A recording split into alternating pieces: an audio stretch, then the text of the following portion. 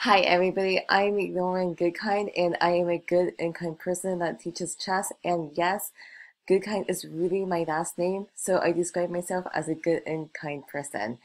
Anyway, in today's video, I have a position that I would like to show you, and this position was taken from one of my games that I played on chess.com, and I'm right in this position, and so let's take a look at this position.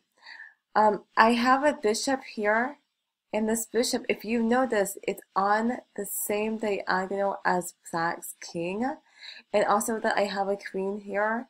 This queen's attacking a lot of pieces, and also Black has a knight here. There's two knights here. There's a queen. There's a rook. So there's a lot of things going on. Notice that this bishop is on the same diagonal as my king too. So I'd like to know if you know how I'd like to know what I'd like to know if you know what the best move is in this position. So anyway, there is a pinned piece in this position, and that's the f7 pawn. This pawn cannot move.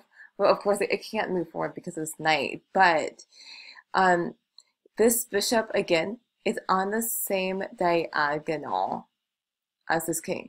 So do you see what I played? What would the best move be? So the best move is taking this knight with my queen. So this is how you can take advantage of the pinned piece in this position. This pawn, again, cannot take the queen because this bishop is pinning the pawn to the king.